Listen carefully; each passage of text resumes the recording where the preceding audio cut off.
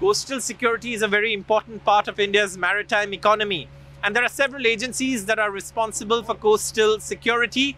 It includes India's riverine waterways, it includes the sea coast, and it also includes the high seas. Now, all of these are parts of coastal security, something that, of course, India is, of course, looking at in terms of maintaining its, importance and secure environment on the sea. And therefore, the Sea Vigil 2024 is an exercise that will bring all these agencies, multiple agencies on the same platform, to also see how coastal security can be improved. Now, like I said, India not only has a border, but it also has a maritime border. And therefore, this is something that obviously is a key area of cooperation. The Mumbai attacks of 26/11 led to a comprehensive review of the organizational framework of Pan-India coastal security construct.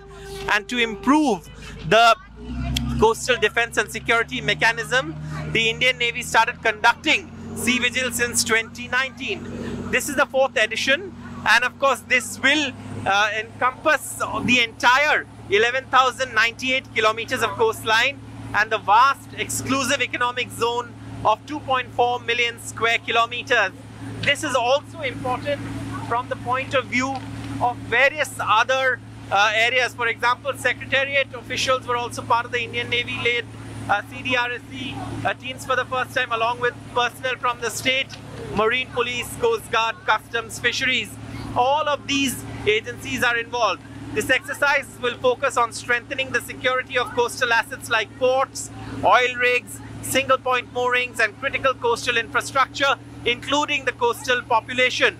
This year's participation by other services, including the Indian Army and Air Force, is also planned, and the deployment of a large number of ships and aircraft has enhanced the tempo of the exercise. So this is a key critical piece of exercise that's going to take place, and to improve India's coastal security and maritime economy's security.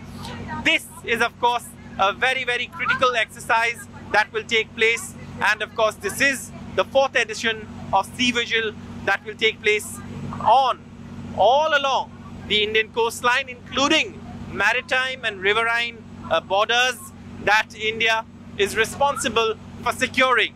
With camera person GD Shankar in Kolkata, Saurabh Gupta, NDTV.